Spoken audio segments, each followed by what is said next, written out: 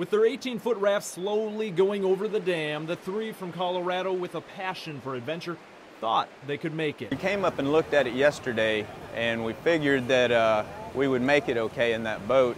Try it they did, and for a second it looked promising. I was like, yay, we made it, and then we ended up staying stuck there. Which is when the wind and the current proved too strong. Because that water just swirls, and it doesn't go down.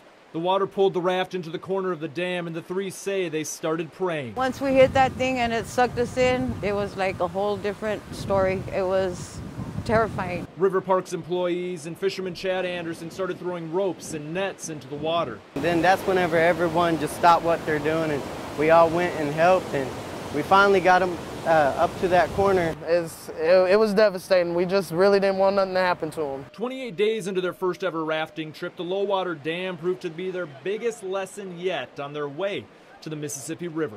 I know that God's hand was with us, that He had His angels literally surrounding us and protecting us. Those who watched it all unfold simply amazed.